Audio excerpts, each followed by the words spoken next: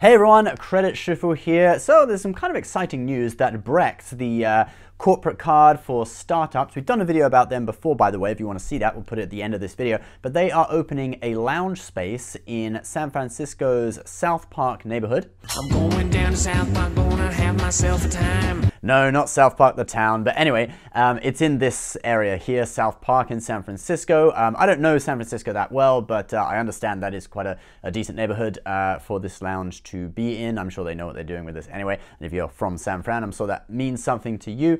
The name of the lounge is the Oval Room, which confusingly is actually the name of a restaurant in Washington, D.C. if you search the Oval Room. So that's a little bit confusing. I would have picked a unique name if it was me. But anyway, they've built this lounge as a meeting space. There's a conference room there that you can book, and there are armchairs and stuff like that you can sit in and basically have meetings. I'm sure there are going to be drinks and refreshments, etc. Now, the lounge is currently in sort of beta testing, so it's only available to select members at the moment who've been invited to test it out, but it will soon be changed so that all Brex members have access to it. Now, there are some restrictions as well from the terms and conditions, some which are quite amusing. So first of all, members only, and they are permitted guests, so you can bring in guests. I think that's the whole point of this thing, to have business meetings, so it makes sense you can bring guests. You cannot make excessive noise like loud phone conversations. Okay, very reasonable.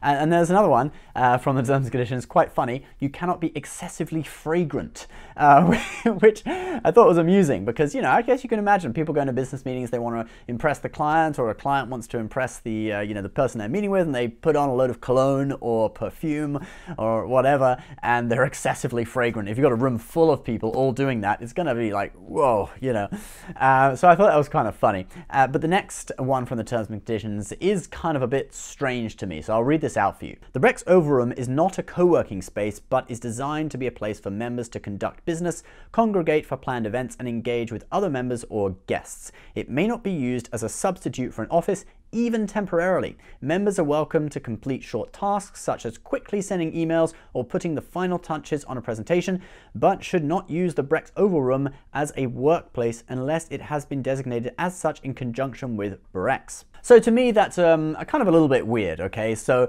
you can only use it for having meetings, that kind of thing. You can't just like sit down there on your own and get your computer out and start doing something. I'm wondering how they're going to police that, okay? So is it that if you turn up on your own, they're going to be suspicious? I mean, are you doing work here? Are you going to be doing work? Or are you just going to be sitting on your own with a drink, just meditating on life or something? Or, you know, I can envision people like opening up their laptop and sending emails, but then having a tab open with like Candy Crush on it, so that if anyone comes over and they're, what are you doing? It's like, oh, I'm just doing, you know, just playing Candy Crush.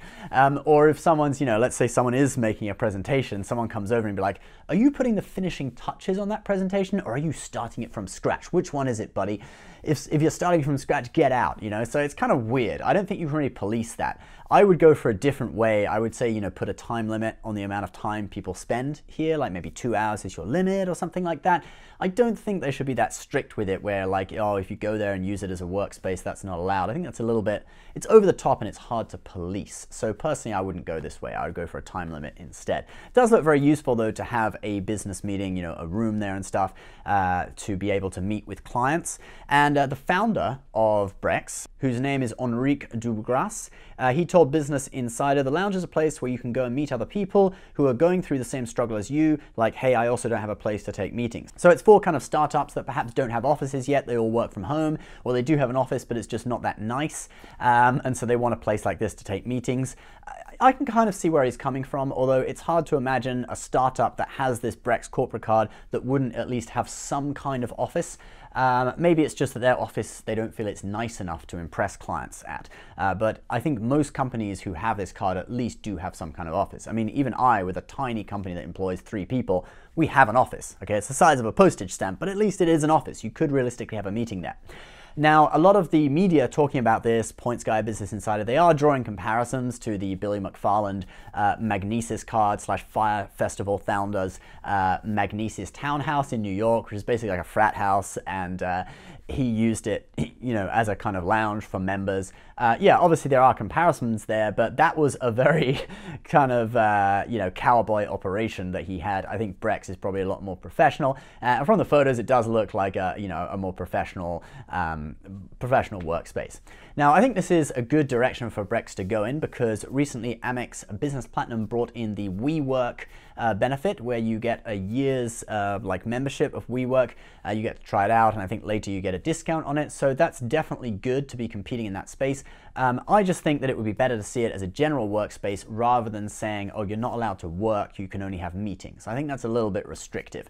But you know, maybe in the future, once they have larger spaces and they, you know, expand their company, they will open it up to have a general workspace. So guys, what are your thoughts about this? Brex, to be honest, sounds like an okay card, but I just can't get past the name. It sounds like a breakfast cereal. I said that before in my last video, but anyway, we reuse jokes on this channel. Now, if you guys are in the market for a new business card, I'll put some of our favorite business cards in the links below. As always, it's an affiliate link, helps out the show. So if you want to see the advertiser disclosure, it's in the description section below. Please leave your thoughts on what you think about this lounge. We'll see you guys next time. Bye-bye.